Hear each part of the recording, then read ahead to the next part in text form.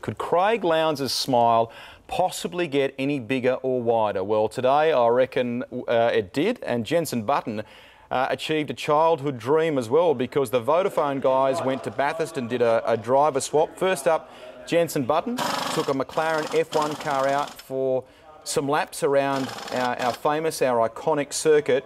These are unofficial times that we'll quote you, but Button was able to get down to a 1 minute 48. We know that the existing lap record is a 2:06, so he's been able to smash that record, and he reckons there was more in the car too.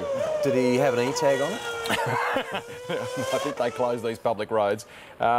Decent crowd there too, 10 to 15,000 I'm told for the day, so if you're popping up in some of these pictures and you've taken a sickie, you'll have some explaining to do. But this is great though. This is terrific, isn't it? Stunning to watch a F1 car go around Bathurst, and even more so that that Lowndesy got an opportunity. The new king of the mountain got an opportunity. And a lot of people don't know, Beto, but Lowndes, you know, he went head to head with some of the best in open wheel cars too. So yeah, it's a good fun thing for him. He was Montoya's teammate in Formula 3000, yeah. So he knows his way around a single-seater car, and I can see why he was smiling. Yeah. Let's hear what Jenson had to say after the run.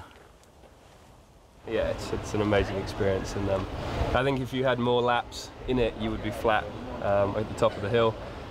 After turn 4, I think you could probably do pretty much all of it flat until you head back downhill, which in a Formula 1 car, to be able to do that at that speed is phenomenal. The problem is when you've got 2 laps and every corner is blind, it's very difficult to know where to place the car, but really, really good experience, and I just wanted to keep going. Jenson did a handful of laps in a V8 as well, impressed the Vodafone team boss, Roland Dane, and said you can come, apparently he said you can come back and have a crack in V8s when the Formula 1 career wraps up. Then, of course, Craig Lowndes, to complete this fantastic day at the mountain, stepped in to the McLaren Formula 1 car. Only a second slower. He did 5 laps and ended up with a best time only a second slower than Jenson Button. That is a remarkable effort from Lowndes. That's a great box tick. Last year it was Jamie Whincup driving one of these cars at Albert Park, but today Craig got to do it. Super impressive effort.